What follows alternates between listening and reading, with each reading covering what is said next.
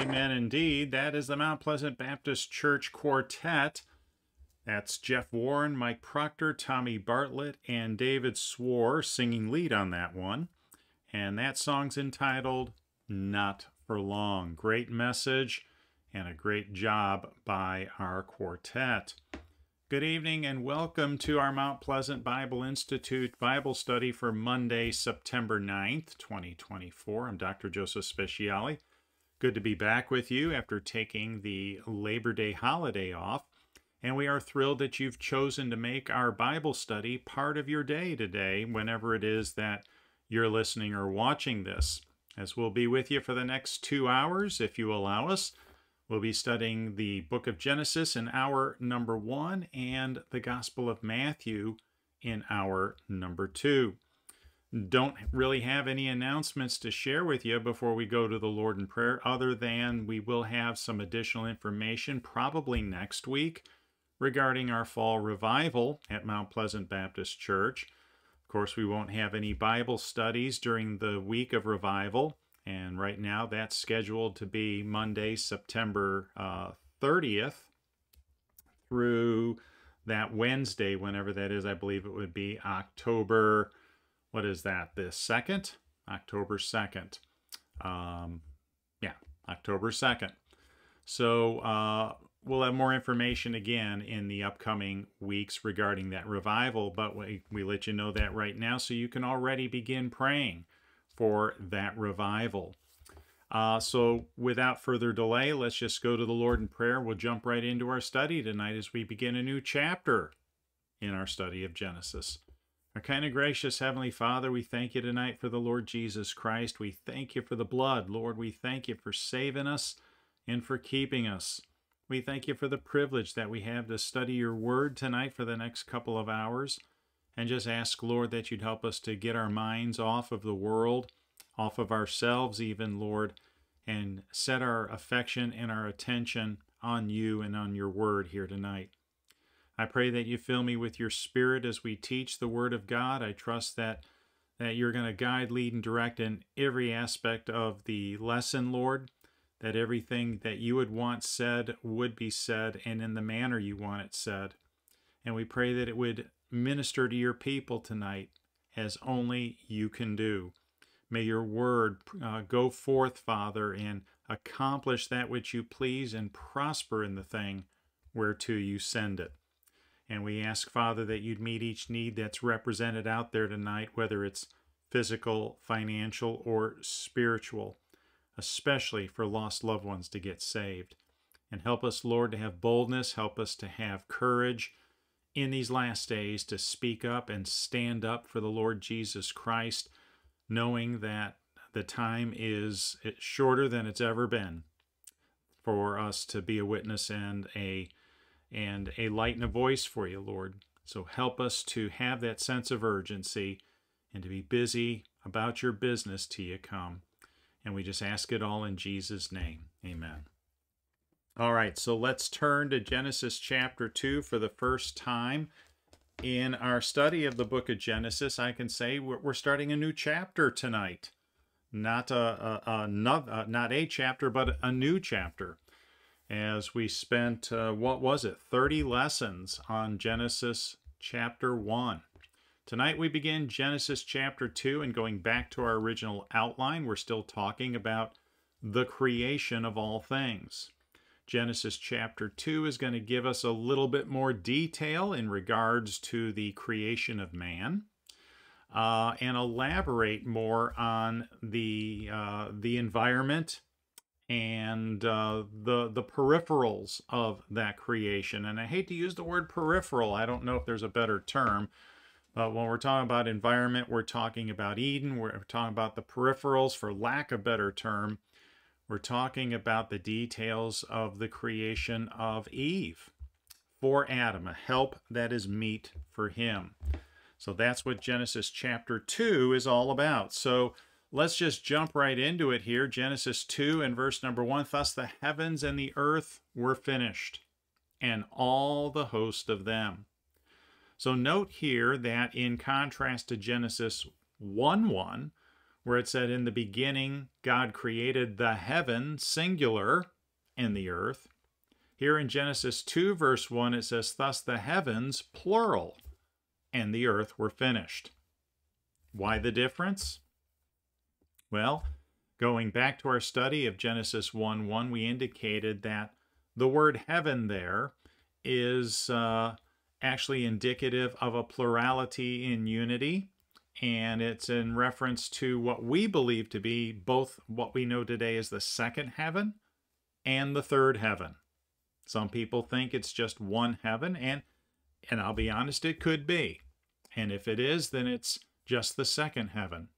But I tend to think that in Genesis 1:1, we not only have the creation of what we know today as the second heaven or outer space, but also the third heaven, okay? And that being the case, then here in chapter 2, verse 1, where there's a distinction between the word heavens here and the word heaven in Genesis 1:1, the difference is due to the fact that right there on the second day of creation, you have the formation of the first heaven, the earth's atmosphere. So it takes in all three heavens at this point in Genesis 2, verse 1. Thus the heavens and the earth were finished, and all the host of them, all the host of them. So the heavens and the earth represent all of the habitations. The habitations. The host represents all the inhabitants. Okay? And note there is no reference to any alien species. And I use the word alien as it's commonly referred to today, not as it's used in the Bible, which means just a foreigner or a stranger, but as it's used in common vernacular, an extraterrestrial biological being, an entity from a different galaxy or universe even, certainly another planet. There's no mention of that in Genesis 1, and they're not included in all the host of them here because all the host are what's included in Genesis 1 as well as elsewhere in the Bible where it talks about creation. So I believe it also includes the angels, but it does not include any other biological entities elsewhere in this universe. So in that regard, as we've said before, man is alone and the earth is alone. There are no other planets out there, exoplanets, that are inhabited with life. I know that from a purely logical, mathematical, scientific standpoint, when you take into consideration all of the stars, and we've given you in previous lessons an estimation of how many stars there are in the known universe. And when you start thinking about what it takes for there to be biological life, okay, I understand that the odds are there has to be something else out there. But we have to understand that life doesn't spontaneously appear. Life is not something that comes about by accident.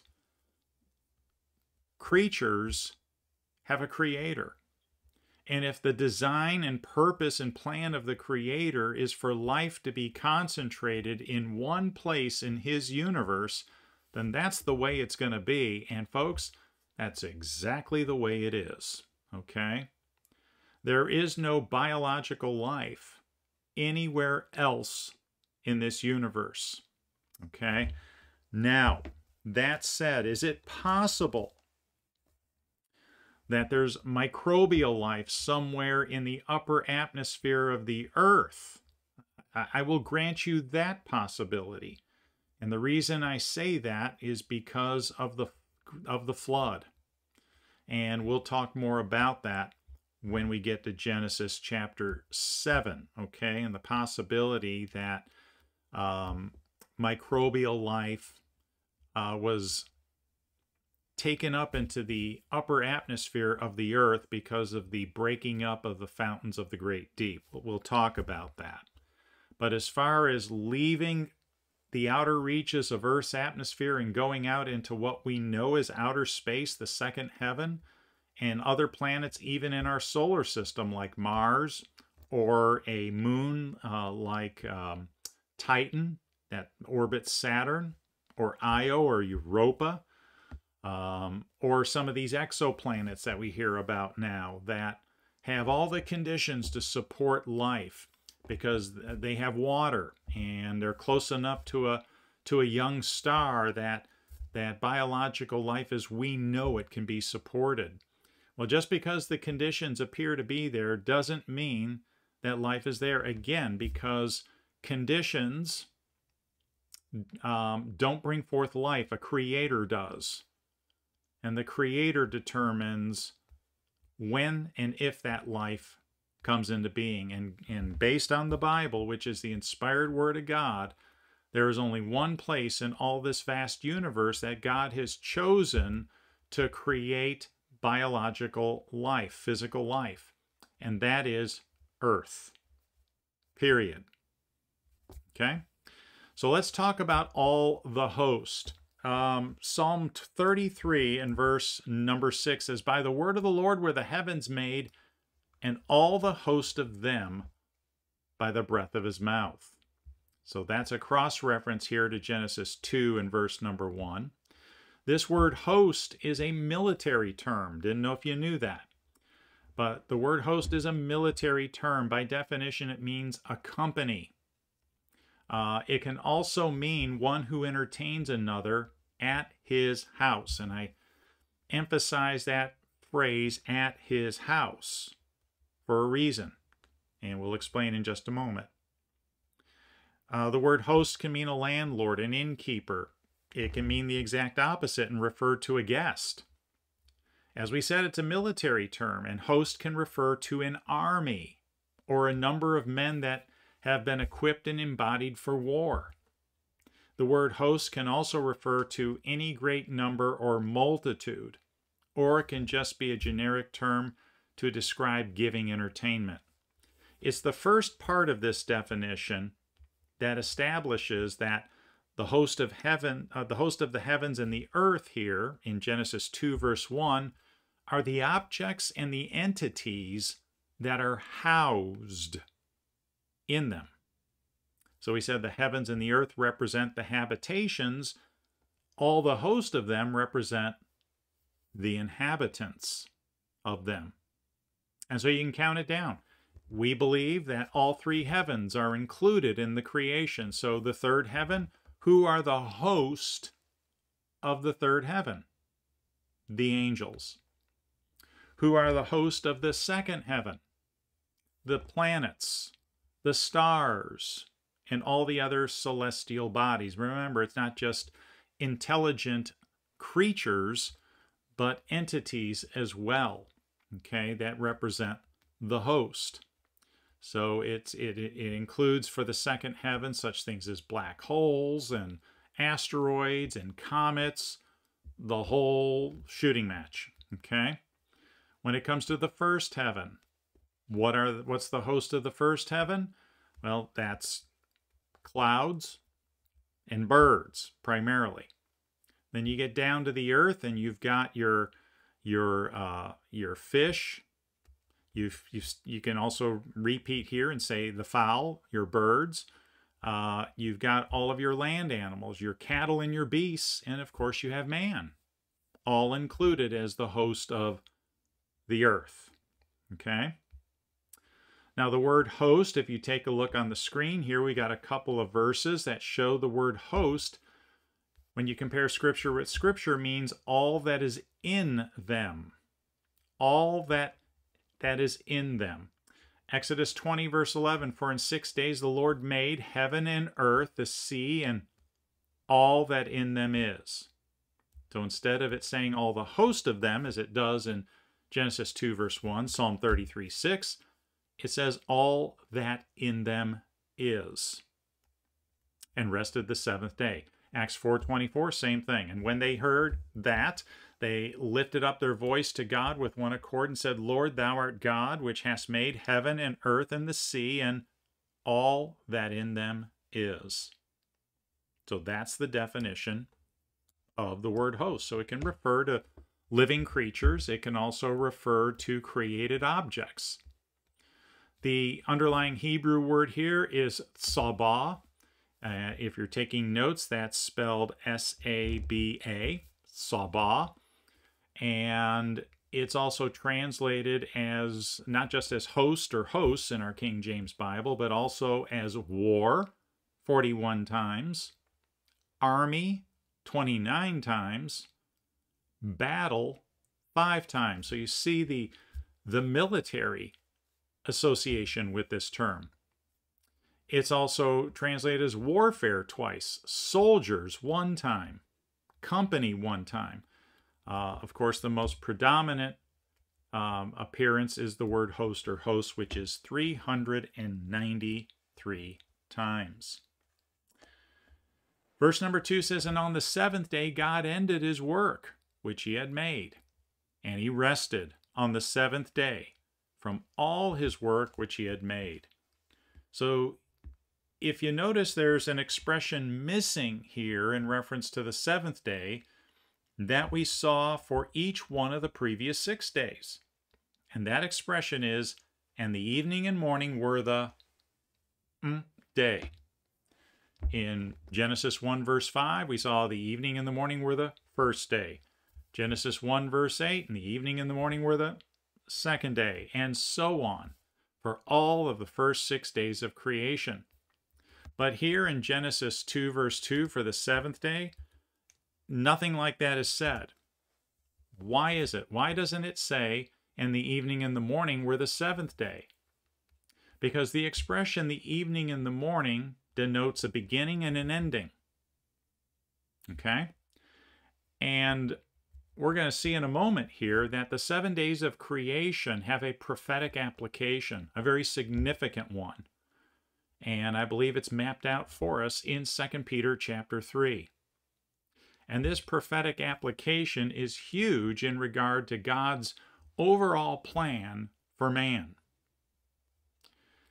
So there not being an evening and a morning where the 7th day tells us that there is no ending to the 7th day prophetically. It will be eternal. Once it starts, it never ends. Psalm 145 and verse number 13. "Thy kingdom is an everlasting kingdom, and thy dominion endureth throughout all generations." And we also see here from Genesis 2 verse 2 how the word ended defines the word rested here in Genesis 2 verse 2. So when it says that the Lord rested on the 7th day from all his work, it's not that the Lord got tired, that he got burnt out, that he got sore and had to rest. No, he rested, and what that means right there at the beginning of the verse is his work ended. He was done. And when the work is done, you rest, you cease from your works. And that's how it's defined. The word rest is defined in Hebrews 4 in verse number 10, where it says, "For he that is entered into his rest, the Lord's rest, he also hath ceased from his own works, as God did from his." Well, we cease from our own works spiritually when we receive Christ as our Savior. And so we enter into that spiritual rest that Jesus invited us to in the Gospel of Matthew chapter 11, where he said, "Come unto me, all ye that labor and are heavy laden, and I will" what? "Give you rest." And that is fulfilled the moment that we trust Jesus Christ as our Savior. We enter into that rest. We no longer are working our way to heaven. Not that we ever could in the first place. We can't. But we were trying to. But when we receive Jesus as our Savior, all that work and labor is over, because the work is done in Christ. It is finished. Okay? Jesus' redemptive work was finished, so what did he do? He sat down at the right hand of the Father. And when we trust Christ as Savior, it's finished. It's done.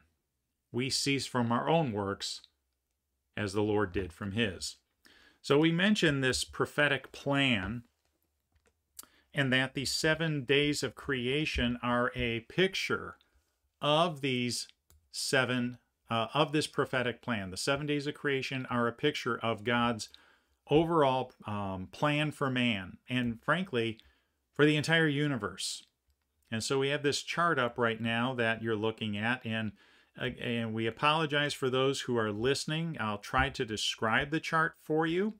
But if you do have access to the internet, we continue to invite you to go to our website at kjbstudy.com. And in this case, you want to go to, under Biblical Studies, our Genesis page. And you'll see on the right side of the page a section entitled Notes, and a hyperlink for a PDF version of all the slides we present in our lessons.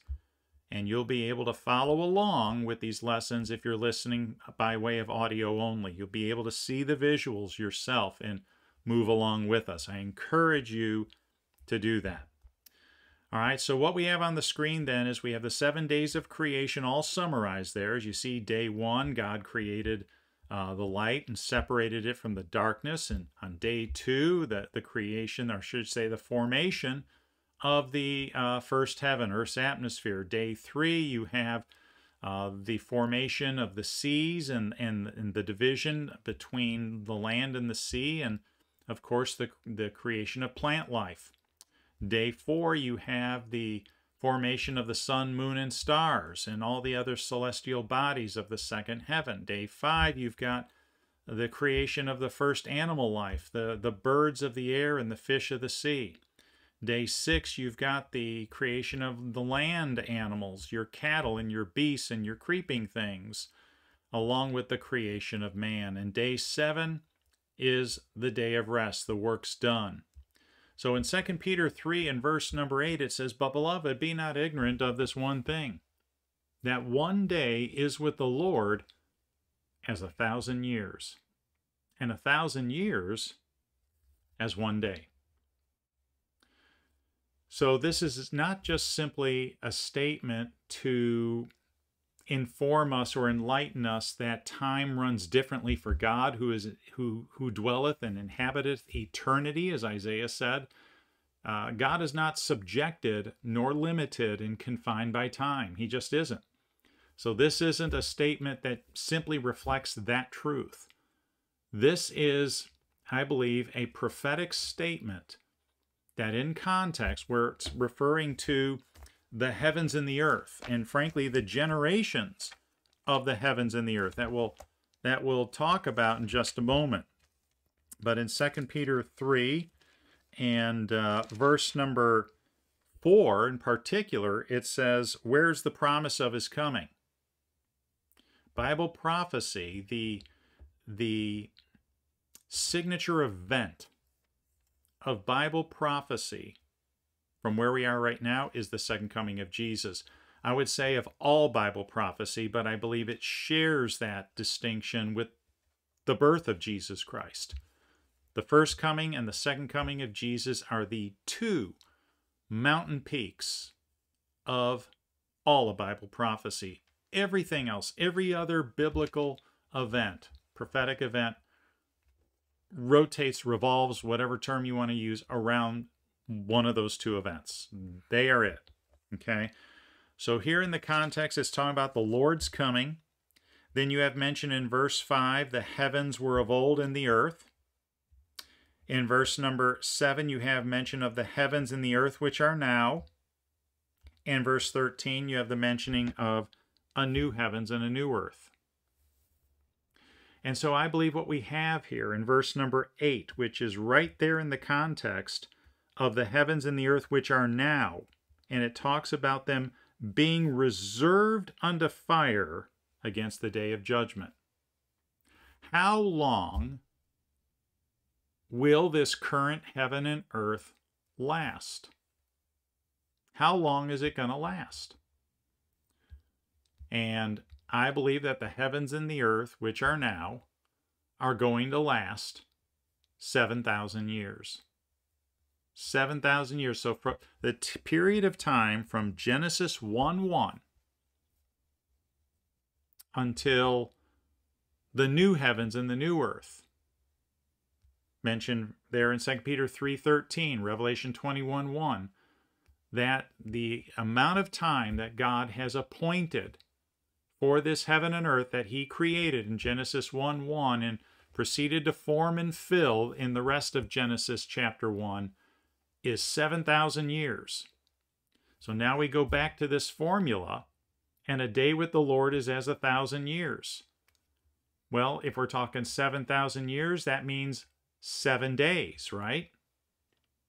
And we know that on the seventh day of creation, God rested. Interestingly enough, the final 1,000 years of the 7 years that we're talking about as far as Bible prophecy, the final 1,000 years that leads up to the new heavens and the new earth is what's known as the millennium. Latin for 1,000 years. Mil meaning 1,000, annum meaning years. It's the time of the Messianic kingdom. Isn't that interesting? It is a time of peace. It is a time of rest. It's mentioned right in there in Hebrews chapter 4, the chapter regarding rest. Spiritual rest, national rest, sabbatical rest. 4 different rests are mentioned there. The Canaan rest, all of them mentioned there. The chapter on rest, the millennial rest is one of them. Amen. So what you have then is day 1 running from, backtracking, if you're just going to put rounded dates to it. We'll put the birth of Jesus at 1 AD. And then moving forward, you got day 5 running from 1 AD to 1000 AD. Day 6 running from 1000 AD to 2000 AD. Day 7, the millennium, would run from 2000 AD to 3000 AD. Then you go backwards for days 1, 2, 3, and 4, which means you've got creation back, again, using round numbers, at 4000 BC. Now, of course, those round numbers are not precise, okay? They're not exactly accurate, but they're approximately accurate. That's what you're looking at right there. Interestingly enough, the word life, as we pointed out when we studied Genesis 1, the word life first shows up in our King James Bible in Genesis 1 in verse number 21. And God created great whales. Verse 20. And God said, let the waters bring forth abundantly the moving creature that hath life. First appearance of the word life. And when's it occurring? On day 5, which is after 4 days. Well, look at the chart here. After 4 days, what happens? The Prince of Life shows up. Not only that, he's also the water of life. Okay? So where does life first appear? In the oceans. Let the waters bring forth abundantly. Isn't that something? You can't beat that. So this day 7 out here that we're talking about, the 7th day, the day that God ended his work and rested, that represents the millennium. That's amazing. So the heavens and the earth, the current heavens and the earth, created in Genesis 1, will last 7,000 years before there's a new heaven and a new earth created. And that 7,000 years is on God's timetable, okay? Because if we were doing it based on ours, we're in overtime, because we're in 2024 AD right now.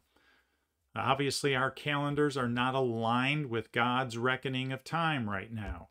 But we know this, man, we got to be close. And we're closer now than we've ever been to the consummation of day 6 and the beginning of day 7. And yet we know that there's at least 7 more years, 7 more years before day 7 can even begin. right? The 7 years of Daniel's 70th week. We know that that's still left before day 7 can begin. So yeah, folks, we're close, and we're closer than we've ever been. So God rested on the 7th day from all his work. So again, rested is defined in the verse as an ended work. Is also defined as ceased from works, according to Hebrews 4:10. God rested on the 7th day because his work was finished, according to verse 1, because his work had ended here in verse 2. Scripture, John 19:30, Hebrews 10:12, where we mentioned how that when Jesus' redemptive work was finished, he sat down on the right hand of the Father. So he said in John 19:30, it is finished. And Hebrews 10:12 tells us that he sat down at the right hand of the Father. And by the way, we shouldn't rest either until our work is finished. I've always had a conviction about that. There's times where your body just won't let you and you've got to rest before the work's finished. But I've always had this compulsion within myself that I just can't stop until something's done. And it's a good quality and it's a bad quality all at the same time. But I developed that based on this right here. God didn't rest until it was done. Jesus didn't rest until it was done. Now, yes and no. I mean, Jesus rested physically. He did. He went to sleep. He did do that, okay? So I don't mean to stretch it beyond what that it needs to be. But I've just always tried to apply that to my life, that only take a break when you need to, and you don't stop until the work's done. You keep at it. Keep at it. Keep things moving. So even if you have to rest, even if you have to break away to refresh yourself, that's all fine and good. But keep it moving. Keep it moving. Don't neglect. Okay. Verse number 3, and God blessed the 7th day and sanctified it, because that in it he had rested from all his work, which God created and made. So we see there resting from all his work. Now, it says he blessed the 7th day. And although the 7th day was indeed blessed, because it says exactly that, no one at this point was commanded to observe it or even knew about it. Okay? So some people say that Adam observed the Sabbath, that since God rested and sanctified it and blessed it, he was expecting every human being, starting with Adam, to observe the Sabbath day, and that they were to rest as well. And you're not going to find that anywhere in your Bible. Not my Bible, not my King James Bible. You may have a Bible version that says otherwise, but I'm not aware of it. I'm not aware of any Bible perversion that teaches that Adam and Enoch and Noah observed the Sabbath. I'm not aware of one. Okay? Certainly not my King James. Okay? What I do know from Scripture, according to Nehemiah 9:14, is that the first ones to become aware of what we just read here, that God blessed the 7th day and set it apart, sanctified it, the first ones to be made known of that truth were the Jews at Mount Sinai. It wasn't until the law was given, remember the Sabbath day and keep it holy. And of course, they were introduced to a resting on the 7th day before the law was given, earlier there in the book of Exodus. I think it was in Exodus 16. But it's not until Sinai that anyone has become aware of it, and it's been codified and commanded to be observed by anybody. Let's take a look at the scripture, Nehemiah 9:14. It says, and madest known unto them, Israel, thy holy Sabbath, and commandest them precepts, statutes, and laws by the hand of Moses thy servant. Then we turn to Exodus 31 and verse number 13. Speak thou also unto the children of Israel, saying, verily my Sabbaths ye shall keep. Why? It is a sign between me and you, not all of mankind. Who's he speaking to? Doesn't say, speak thou also unto all of humanity, saying, verily my Sabbaths ye shall keep. It says, verily my Sabbaths ye shall keep, and ye is the children of Israel. It is a sign between me and you throughout your generations, that ye may know that I am the Lord that doth sanctify you. This is repeated in Ezekiel 20, verses 12 and 20, where it says, moreover also I gave them, Israel, my Sabbaths. Why? To be a sign between me and them. Okay? It's not all of humanity, to God and Israel, that they might know that I am the Lord that sanctify them. Verse 20, hallow my Sabbaths, they shall be a sign between me and you, Israel, that ye may know that I am the Lord your God. So again, although the Lord blessed the Sabbath day, sanctified it right here, nobody even knows about the sanctity of a seventh day. Nobody is commanded to observe it and keep it and rest themselves on the seventh day until it's given to Israel at Mount Sinai.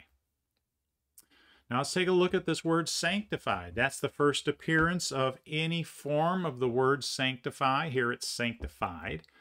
It's the Hebrew word kodash. There's other forms of that word, kodesh, and so on. This particular form of the word appears 172 times in the Hebrew Old Testament. And outside of being translated various forms of the word sanctify, which it is about 108 times, it's also translated as hallow, which is a form of the word holy, 25 times. It's translated holy itself as 7 times. It's translated dedicate 10 times, consecrate 5 times, and so on. Those are the primary ways that it's translated. The word sanctify, by dictionary definition, just simply means to set apart for the purpose and service of God. Something or someone that is set apart for the purpose and service of God. That's all it means. So God blesses the seventh day. He sanctifies it. And because that in it he rested from all his work. We commented on rested being being defined as ended his work, which God created and made. And we've mentioned before that what takes place in Genesis 1 is both a creation and a formation. You have God creating all of the matter of the known universe in Genesis 1:1. God created the heaven and the earth. So the earth there being literal, the earth itself, but the earth also being representative of all of the physical material, the matter of our known universe. The heaven not just being the literal second and third heaven, but being all of the space in which that matter can occupy. Okay? So there's a creation as well in Genesis 1:21, where it talks about God creating on the 5th day the fish and the fowl. It's also mentioned in verse 27 in regard to man. So there's creative acts in Genesis 1, and then there's formative acts in Genesis 1, where God is taking the matter that was created in Genesis 1:1 and forming and fashioning it into something. And that's occurring all throughout the chapter. Verse 7, verse 16, verses 25 and 26, verse 31. Creative acts, obviously, when the word created appears. Formative acts, when the word form or make or made appears, is going to signify that. Okay? But God created everything, and God made everything. That's the simple truth. Colossians 1 and verse number 16. And by the way, all of this is done through the person of the Lord Jesus Christ. He is the creator. Okay, all of the Godhead is involved in creation. But the creator is the Lord Jesus. He's the incarnate word. Colossians 1:16, referring to Jesus, says, for by him were all things created, that are in heaven, that are in earth. And then in John 1:3, all things were made by him. So it doesn't matter if it's a creative act, a formative act, it's all done by the Lord Jesus Christ. All right, verse number 4, we're going to have to wrap it up here. It says, "These are the generations of the heavens and of the earth when they were created in the day that the Lord made the earth and the heavens." All right, so we're not going to get through all of this, okay? So we'll just go ahead and wrap it up here by saying this is the first appearance of the expression, "These are the generations." That entire phrase appears 11 times in our King James Bible, okay? And we're not going to show you all those because, as you can see, if you're watching this lesson, we have a different list on the screen. Because not only is this the first appearance of the longer expression, "These are the generations," it's also obviously the first appearance of the word generation or generations, which appears a total of 225 times in the Bible, which is, by the way, it's 3 times 3, which is the number of generation, times 5 times 5. So in other words, it's 9 times 25. So 3 being the number of generation, a generative number, and 5 times 5, 5 being the number of death. Now, what is a generation? Well, the word generation can mean the act of begetting, procreation. It can mean production, formation. It can also refer to a single succession of natural descent as the children of the same parents. It can refer to people living at the same time, contemporaries, peers, okay? It can refer to a family, a race, progeny, or offspring. So there's a number of different applications and definitions to the word generations, okay? So here are the different generations that are mentioned specifically in the Bible. The first here being the generations of the heavens and of the earth in Genesis 2, verse 4. Now, the bulk of these are in the book of Genesis. Genesis 5:1, we'll see the generations of Adam.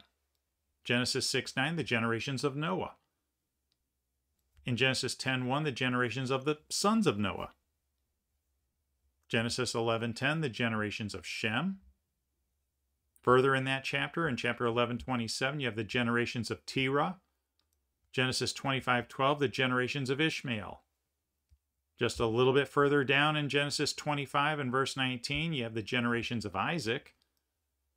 In Genesis 36, verses 1 through 9, you have mention of the generations of Esau. And then the last one in Genesis, in chapter 37, verse 2, is the generations of Jacob.